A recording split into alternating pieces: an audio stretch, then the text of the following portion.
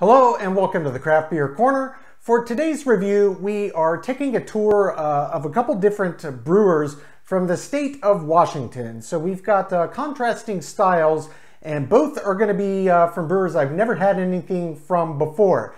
And while the styles are contrasting, they do have some commonalities. So not just being from the state of Washington, there's some added ingredients into both of these classic beer styles.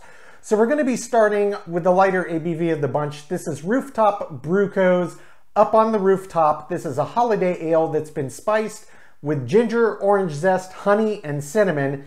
6.3% ABV on this one. They're based in Seattle, Washington. For beer number 2, this is Black Raven Brewing Company's Splinters. This is a Scotch ale that has been bourbon barrel aged. This is 10.8% ABV on this one, and they are based in Redmond, Washington.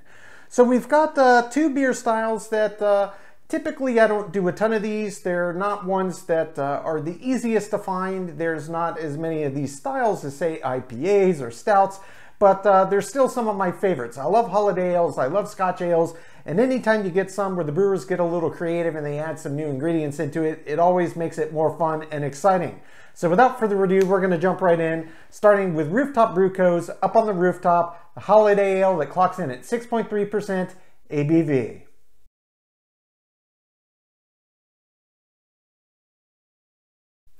Okay, so jumping right in with the first beer of today's Washington State Craft Beer Brewer Review. We have got Rooftop Brewing Co's Up on the Rooftop. Holiday ale, 6.3%, and it is spiced with ginger, orange zest, honey, and cinnamon. They're based in Seattle, Washington. So first thing first, in terms of label art, it's got a very festive Christmas tree and Santa with his reindeer pulling his sleigh up on the very top. It's probably a little hard to see, but it definitely gets you in the holiday spirit, of course. And I did purchase this during the winter months. So we're gonna get this cracked. All right. Poured right in the glass here. I am using my stout glass. This is a pretty good all-purpose glass. Okay, getting this one poured. And not all holiday ales are the same. This is taking the lighter appearance approach. They kind of run the full gamut. They can be darker. Darker is a bit more common, but you do see light ones. This is probably the second or third lighter into the spectrum holiday ale I've done. It is in range, though you'll normally see them much darker brown, akin to a brown ale type color. But yeah, this is beautiful. It's kind of an ambery golden honey color. It looks very, very nice. Very, very active in terms of carbonation. I'm seeing a good mix of very small, tight, tiny bubbles and kind of medium. So it did form a decent head here. That's another category. It's kind of hit or miss. It's all over the board. Typically, they do tend to be a bit more carbonated active, so they'll form a head. It just depends on how active it is, how tight that carbonation is. But it looks very, very nice, so let's give it a sniff. Yeah, that smells very nice. Oh, absolutely. So yeah, you can definitely smell the ginger, you can definitely smell the orange, you can definitely smell the cinnamon, and you can definitely smell the honey. So all of the added ingredients that they put in here really do come through on the aroma. It really comes through quite nicely, and really there's not anything that I would say is dominant. It just smells like a nice mix, and you can still clearly smell that nice malty backbone that holiday ales are known for. So let's just jump right in and take a sip and see what we think.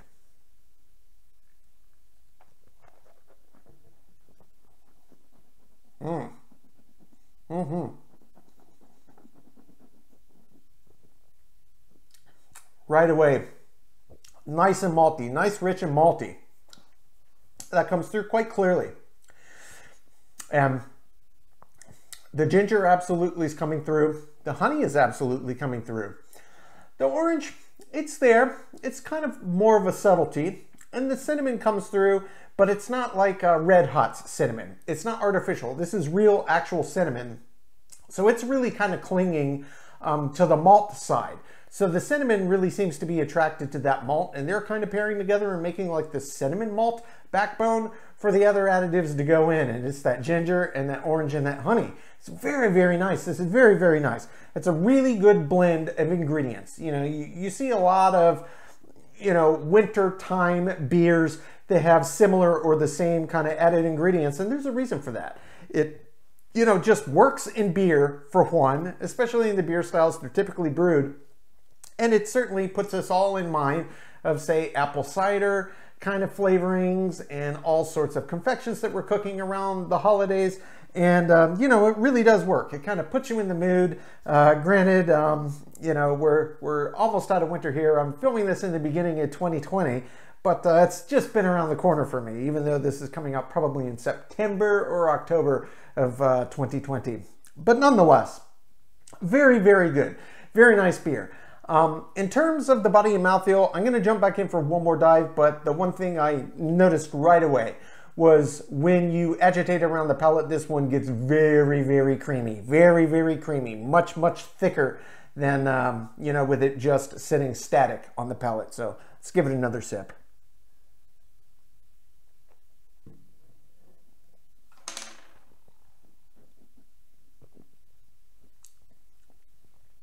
Body on this is a nice, robust medium.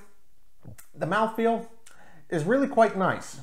It's got a lot more resistance than I anticipated it would for the ABV range, but because the body is a really big medium for this ABV range, having that extra resistance really makes it pair very well. So really nice body, really nice mouthfeel for the style, and certainly for the ABV. It's a bit bigger and bolder than I anticipated, but it's very, very nice.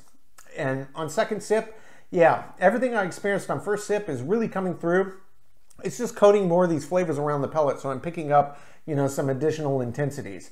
The ginger is quite prominent, as is that honey. The orange is kind of floating underneath those, but it's very easy to detect. And I stand by it, that cinnamon is really binding to that maltiness, that malt bill. So it's almost like cinnamon bread, and then you're topping it with ginger and orange zest and just drizzling with honey. You could almost think of taking like a yeast bread and candying it in the oven. And it's like that in beer form. It's absolutely delicious. Absolutely delicious. In terms of finish, this one's, you know, it's a little longer than average. It's not super long. Holiday ales don't tend to have the longest finish in the world. Some barrel-aged ones, which you can find occasionally, definitely do, but this is much more kind of status quo, kind of in the middle of the road for what you would anticipate. Really, the only thing pushing it out a little bit is just that little bit of ginger and that little bit of residual honey and that slight malty aftertaste that just kind of pushes it out, but it's very, very faint on the end. Overall, it's really just got an average finish for this style, no question about it. In terms of balance, I really like the balance. They are a malty style and the malt comes through clearly, but the fact they added all these other ingredients and that they're just kind of working together really makes this a very, very special holiday ale. I'm a big fan. I'm going to take my time, sip on this, come up with my scores. When we come back, we will get to beer number 2 of today's review. That is Black Raven Brewing Company's Splinters, the bourbon barrel-aged Scotch ale that clocks in at 10.8% ABV.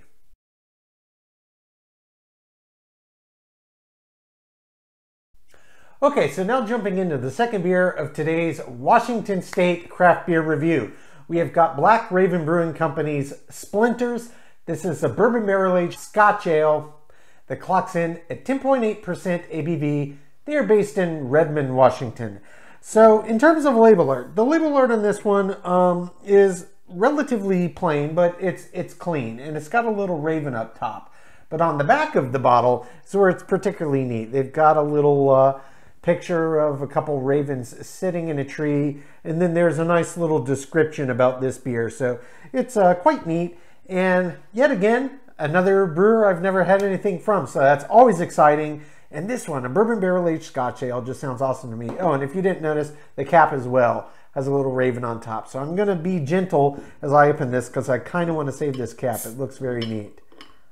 And I know there is a trick. If you ever want to save a cap that's particularly neat on a beer, not mess it up, if you stick a quarter on top of it before you pry, it keeps them more or less, basically you're just undoing the ridges, but you keep it nice and flat on top. Little pro tip for you. But nonetheless, let's get this poured right in the glass. All right. Yeah, there we go. Now this Scotch ale is a little bit on the lighter end of the spectrum for a Scotch ale. This one has a little more caramelly appearance. This is another beer style that runs the gamut, kind of like barley wines. In fact, their color characteristics kind of run that same spectrum on average. They run from a little lighter ambery caramelly to the darker browns, but not pitch black like a stout unless it's, say, a black barley wine, which we've done that one. But this one poured very nice. It is quite effervescent, did form a pretty big head here. I'm going to top that off just a little bit. Got a little running down the side of the bottle. That's okay. We're okay with that. Visually, yep, that's a very, very dark amber, very caramelly in appearance. I can tell you it does have quite a pungent aroma. I can smell it from here, and the bourbon barrel is what's jumping out at me from about 1.5 feet away. And it formed a nice head, so let's get right up over it for a proper sniff. Yeah, you can really smell that bourbon. Absolutely smell that bourbon. I can tell you, really, the bourbon is so overwhelming on the nose on this one that the classic, what I would expect to smell from the malt bill in a Scotch ale, I'm not really detecting. It's just very strongly of bourbon, which actually kind of makes me excited, because that means there's a strong likelihood the bourbon's not going to get lost in this. And I fully expect with this rich, deep, big beer that the classic Scotch ale is going to come through as well, but it's going to have a nice bourbon hit. So without further ado, let's jump right in and give it a sip.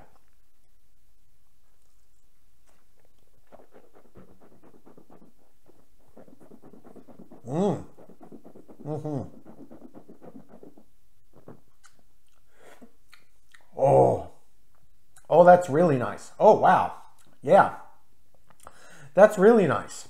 This absolutely has a classic, absolutely spot on classic Scotch ale taste to it.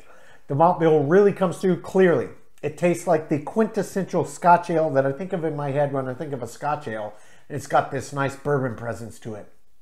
I'll tell you, the bourbon really is about 50-50 with the natural intrinsic flavors of the Scotch ale. It's not oppressive, but I was right. It being that heavy on the nose means that it is going to translate well in the beer. Scotch ale is a big, bold, pungent beer, naturally anyway. It's got a very big, flavor-forward element to it, and having a bourbon barrel backing to it, especially that present, is really giving the barrel a chance to speak in the beer, because the Scotch ale is such a big, bold, pungent flavor that it could easily drown out the barrel side of the beer. They did a really good job balancing the time in the barrels with the base beer to really let both elements speak, and it really is speaking 50-50.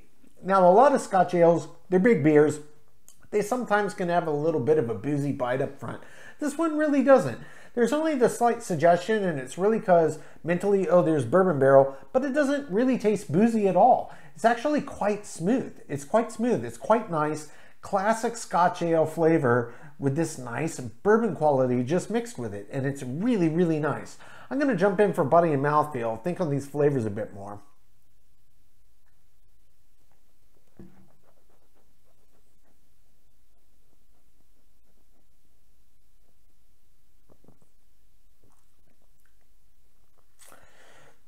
This is easily a medium heavy body, and the mouthfeel is quite viscous. It's got a lot of resistance to it. 10.8, I expected it would have a pretty robust body and a pretty resistant mouthfeel, but honestly, I'm impressed by this beer's presence. It's got a much larger, heavier, denser, more present body than I anticipated, even for the ABV range, certainly, and the mouthfeel equally so. It's got a lot of resistance to it. It's very resistant, and it pairs perfectly with the body. They're absolutely harmonious. Another thing I should say right away, this beer absolutely gets lush, silky, creamy, and beyond thick if you start to agitate around the palate. It gets so creamy and dense. It just takes on even more presence on the palate, which is not a bad thing. Now, in terms of the finish, you might be thinking a Scotch ale that's been bourbon barrel backed that's this bold and pungent would have a very, very long finish. It does not. It does not have a long finish at all. It's very clean. It's very crisp. And I don't mean crisp in the sense of drying. I just mean in the way that it finishes. It's got this crispness to it, this just kind of biting bump, and then it's done. There's just the slightest suggestion of lingering bourbon and lingering Scotch ale malt bill floating in the back. But for all intents and purposes, it ends very much at an average rate. Just a little ghost, a little whisper of that residual bourbon and malt bill, but it's got just very much an average finish. I kind of anticipated, as big and bold as this was, that it would really have a nice long present finish, but it does not, and that's not a bad thing. I'm just telling you, just so you know. It's very clean. In terms of the balance, I absolutely love it in this beer. 100% perfect classic, very well done Scotch ale. Very well done Scotch ale malt bill. And then that's paired with his bourbon, and they really are 50-50. The bourbon you do get first, but as soon as you swallow within that first second, boom, there's that classic Scotch ale malt bill, and then they're just on even parity. The whole time it's on an even plane, and it's 50-50 Scotch ale and bourbon, and it's positively delicious. This is such a well done beer. I am a massive fan. I'm gonna take my time, sip on this, come with my scores. When we come back, we will get both beers ranked from top to bottom.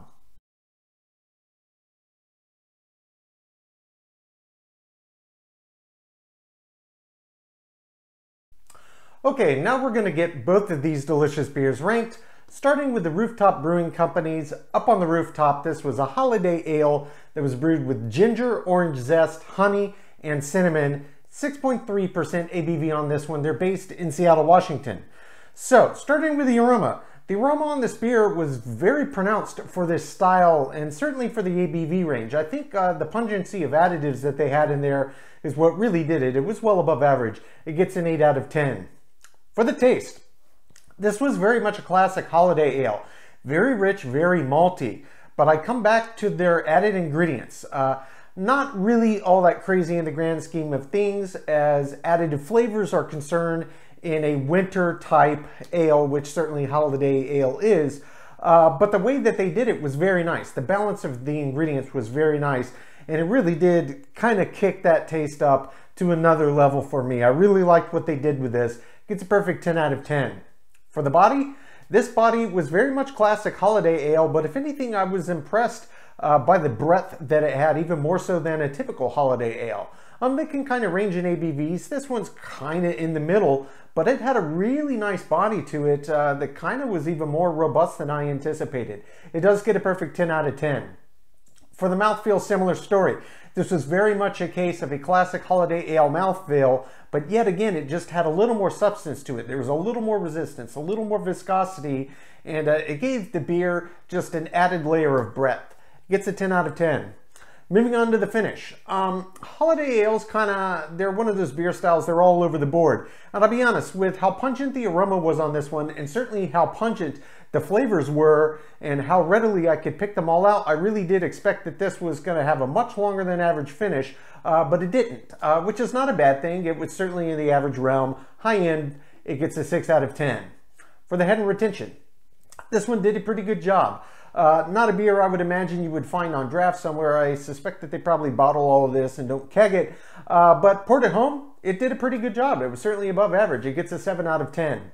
For the appearance, on this one, it was fine. It was certainly in range, but I would say overall, it was quite a bit lighter than your average. It wasn't out of whack. It certainly was in the color range that you would expect to see in a holiday ale, but they are typically quite a bit darker than this. Not a bad thing. It was just the observation. It gets a 7 out of 10. For the balance, I mentioned this talking about the taste, and the balance on this beer was really quite excellent. It is naturally a very malt-centric beer style, and the malt bill in this was really, really well done. Tasted very, very good. And then all of the additive ingredients were just this wonderful added bonus, and they paired very, very well with that malt bill, and you could taste every little element of this beer independently. I absolutely loved it. They nailed the balance. Gets a perfect 10 out of 10. Feeling in the tangible. Subjectively, I loved it. It's a great style. It's not one that you can get all the time, and a very well done holiday ale is very enjoyable. I thought this one was indeed. I give it a perfect 10 out of 10. Finally is an example of the style. So this beer overall was very, very nice, very enjoyable. The whole drinking experience was excellent. It did lose some points in a few categories, but frankly, where it did lose the points were things that weren't really that big of a deal in the grand scheme of things about what made this beer what it is compared to other beers of the style. So frankly, I think what they did with this, they really pulled off a winner here. I only docked 1 point overall. It gets a 9 out of 10, which brings the total score on Rooftop Brew Co's Up on the Rooftop to an 87 out of 100. This is a well above average offering. If you're a fan of holiday ales, this is definitely one to seek. This is one of the best ones I've had in recent memory. I do highly recommend this one. Moving on to beer number 2. This is Black Raven Brewing Company's Splinters, a Scotch ale that's been bourbon barrel aged. 10.8% ABV on this one. They're based in Redmond, Washington. Starting with the aroma. The aroma on this beer was indeed quite pronounced. You kind of would expect that with a barrel-aged beer. It doesn't necessarily translate into it, but it typically does, and it certainly did in this case. It gets a 9 out of 10. For the taste, very, very enjoyable beer. Frankly, I thought that it had very much an absolutely classic Scotch ale flavor profile. And I'm not talking wee heavy with the peated malts, and you know, some people use them interchangeably, but that's most often where you see it. A standard Scotch ale can indeed have peated malts. Some do, some don't. Same thing with wee heavies, but I do typically see that much more commonly with a wee heavy. That being said, this was not in what you see normally in that scope of things. It didn't have that smoked peaty malty back. This was very much just a classic Scotch ale malt bill, and it was executed wonderfully. In terms of the bourbon barrel, it was nice, but I would have liked a bit more presence to come through. It was there in aroma, it was there in flavor, but I would have liked a little more intensity from the barrels. I did give it a 9 out of 10. For the body on this beer was huge. 10.8, that's a nice high ABV for a Scotch ale, and this thing had real breadth to it. It gets a 10 out of 10. For the mouthfeel, yet again, we're just couple beers here. I had really great winners on my hands with body and mouthfeel and how symbiotic they were. The mouthfeel was pretty much what I expected for a Scotch ale, but again, it had a lot more resistance, a lot more viscosity that just perfectly matched that bigger, heavier body. Gets a 10 out of 10. For the finish, this was a category that I was surprised by. Kind of both of these beers surprised me. With the pungency of the aromas and the pungency of the flavors, I did expect that the finish would go a little longer. Those Scotch ales, they do kind of run all over the board. Some are very short, some are very long, some are in the middle. This was just on the high end of average for me. The barrel side of this beer wasn't quite as intense, and I think if it were, it would have helped extend that finish out just a little bit longer, but don't get me wrong, it was certainly on the high end of average range here. It gets a 6 out of 10. For the head and retention, this beer did an absolutely tremendous job. It really did. Among the best for port at home. It gets a 9 out of 10. For the appearance, yet again, these both were beers that surprised me a little bit. Both of them were on the lighter end of the spectrum from what you would typically see for the style. Both certainly still in range, but a little bit of a deviation from the norm. On this one, above average, 7 out of 10. For the balance, okay. So while I personally would have liked more intensity from the bourbon barrel on this, frankly, the balance between the malt bill and the bourbon barrel really was very, very well executed. For me, it came down to just a pungency thing and what I think would have helped extend out the finish. But that's its own separate little categories by which I'm judging. For how they actually broke down the balance and struck the balance between the barrel presence, and the malt bill, they absolutely nailed it. It does get a perfect 10 out of 10. Feeling in the intangibles. Subjectively, I loved it. I did. You know, there are few beers that I have that I don't have something, you know, we're all seeking beer perfection. And that's a very high yardstick. But frankly, when I enjoy a beer and, you know, it's just very well executed, subjectively, I typically, you know, I'm really thinking hard on it. It's not necessarily about the scores that I'm representing here. It's about the experience for me. And I loved every drop of this one. It gets a 10 out of 10. Finally, as an example of the style. Yet again, this is another beer here that lost some points, reasonably big points in a few categories. Now for me, for the style, I really appreciated this one, what it brought to the table. There were a few areas specific to a Scotch ale that, gosh, you know, if this had just been tweaked, and it is what it is, but overall, I really enjoyed the beer. And in particular, I got to mention this again, this malt bill, this was just an absolute classic Scotch ale malt bill that was just executed beautifully. But overall, where it did lose points, they were kind of significant to me to the point that it made a bigger impact on a Scotch ale. But for me, I did still think it was well above average. I did give it an 8 out of 10. which brings the total score on Black Raven Brewing Company Splinters to an 88 out of 100. So we're looking at a whopping 1-point spread here. Two different styles, both from the state of Washington, an 87 and an 88. If you're a fan of either of these styles of beers, these are definitely two to seek. I would recommend either of these to a fan of the style at all, and it's always fun to try new beers. These were both very, very well done, and I do think you will enjoy them. Folks, that's today's review. As always, I do sincerely appreciate you tuning in today. Please don't forget to like, comment, and subscribe, and if you want to stay in the loop when our videos go live to YouTube, you can click the notification bell icon. It's right next to the subscribe button. Until next time, keep it beer, keep it craft. We'll see you on the next one. Cheers.